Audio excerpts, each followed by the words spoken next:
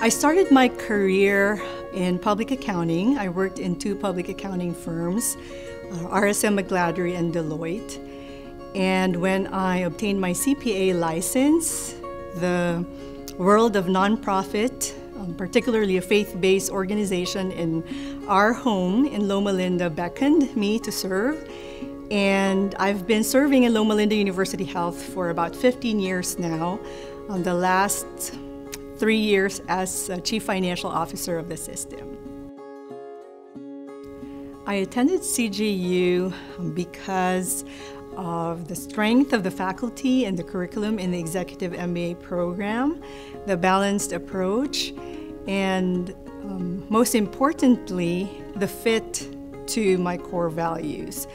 When I did my research and read about CGU and the program and learned about CGU's ideals of teaching and educating its students to not only to be good at what they do, but also to do good for the sake of the community, for the benefit of others, that resonated very well with me and was what sealed the decision for me to come here.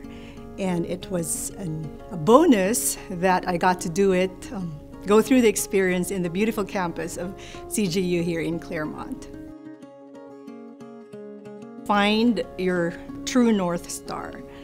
Find one that can guide you in good times and in bad times, and stay aimed at it, stay focused at it, and find one that is about meaning and significance, and it will make your professional and personal journey worth it. Those of us who have been blessed to gain much from our experiences in CGU as alumni can help support the current students so that they can also have a meaningful experience while they go through the education here in CGU by offering our gifts of time, our gifts, our talents, and our gifts of financial resources. If there's one thing that I've learned during the pandemic, it is the importance of staying connected with purpose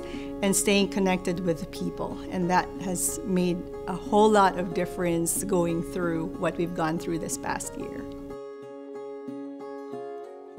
Receiving this award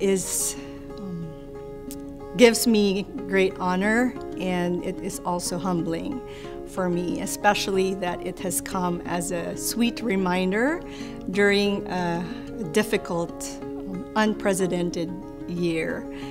It's a timely reminder for me to focus on the good, to reflect on the past, especially as we move forward to heal, to recover, to rebuild, and more importantly, to continue living the Drucker difference of doing good for the benefit of others.